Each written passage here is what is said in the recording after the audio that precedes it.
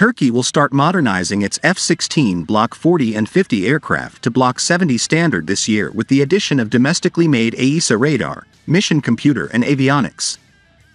The domestically made active electronically scanned array, AESA, radar called MURAD AESA is being developed by ASELSAN and is currently underground testing with flight tests planned for later this year.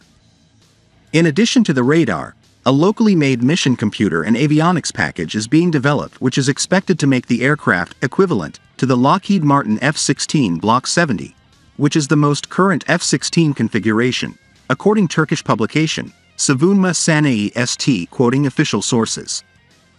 Turkish Defense Ministry said the F-16 Block 40 and F-16 Block 50 warplanes will be used until 2050 after their structural modernization.